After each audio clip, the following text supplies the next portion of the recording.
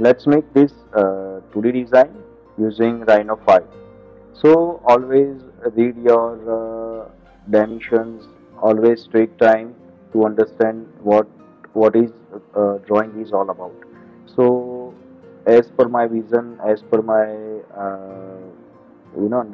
understanding, this is the center, and this portion upper side is symmetric to lower side. So I have to create only upper side, then I can use some transform options, and this is all about this center. So part is all about to center. So I will create this center at this origin, so it will give a proper dimensioning settings.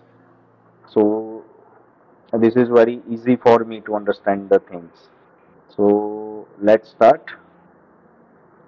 If you want to use any tab, just click on this small triangle and drag this toolbar into the screen. Use circle option. I want to create these two circles. One is diameter of 40 and inside and outer side is diameter 100. So directly type in 0, enter, and specify diameter value because diameter value is given. So 40 is diameter. Again, right click is for repeating last command, then 0, enter, and type in 100. So diameter is 100. Okay. If you want to change the color of this geometry, just the right now the ticked layer is my active layer. So currently this color is now active, so I can use purple or something magenta, so it will be highlighted. So I think dark blue is more highlighted, so let's use dark blue. Now let's create okay, when the diameter or radius given in such a way that the center is the same, so you can directly create the circles.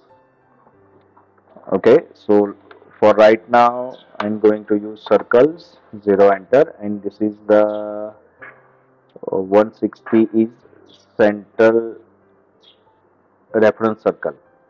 So diameter is 160. Then this outer side is, it's not given, it is having 10 this side value. Okay, so radius is 10, so this is 10 times bigger, means 10 size bigger. So this is 160 and radius will be 80. This circle's radius will be 80, and its radius is 10 larger, 10 units larger than this one. So just add 10, so it will become 90.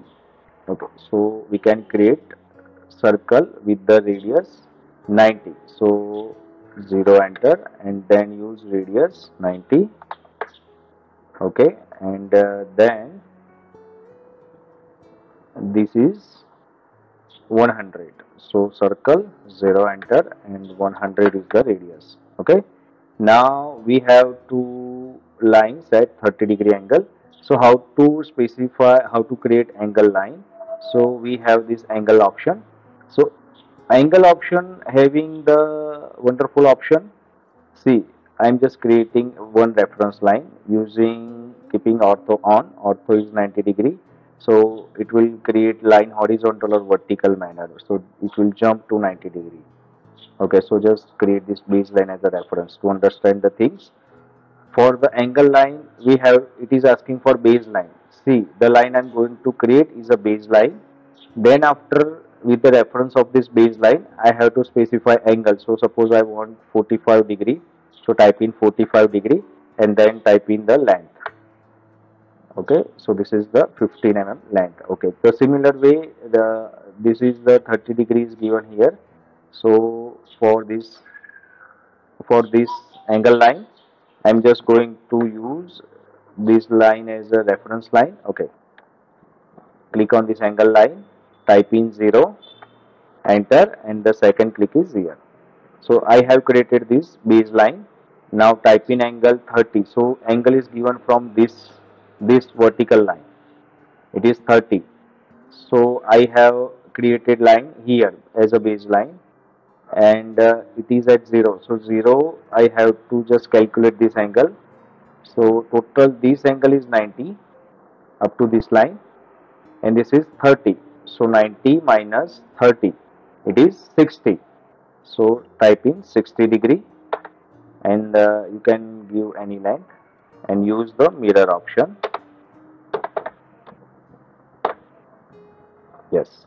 Okay, now we have a circle here on this intersection of this 160 diameter circle and this line. So just create 10 radius circle. So just create circle, intersection is here, and type in radius 10. Same way, right click to repeat last command and 10. Okay, so we have these two circles created.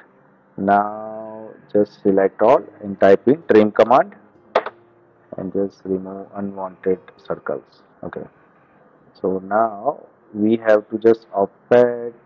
It is, see, radius is 20, so this distance is 20, and from this distance is sorry, this is 10 and this is 20, so 10 is the offset distance. So just select this outer boundary. Okay, the trim is left, so just let's trim it again. Select unwanted geometry and select. Okay, use this left side selection and right side selection. So both the selections having different functionality. We will discuss it later. Now just select all the closed loop and type in offset and type in the value distance is of 10 just click outside. Okay, now I want to create this circle here. It is of radius 10. So we have a very nice option here. It is called fillet curves. Type in radius value, it is 10, and just click one by one. Oh, there is something error is there. I think I have just change the distance. See, this is the circle we have selected as a center is not up to our requirement. It is 180. So see, here is a circle is having diameter of 160 in the center of the design, and I have taken 180. So this is my mistake.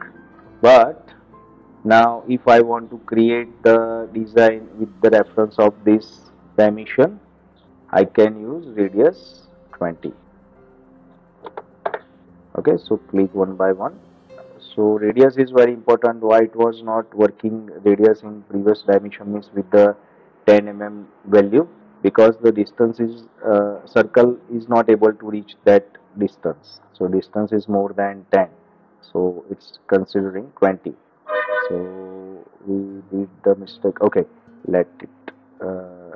Let's we have made the 180 is 160 here, and our design is okay with the these dimensions. Now this is my reference circle, reference arc. So just put it in another layer, change layer, and use this dash line. Okay, so don't consider this as a geometry, it is only our reference dimension. So select and type in mirror, 0, enter, and just click here. Okay, so this is ready. Okay, thank you.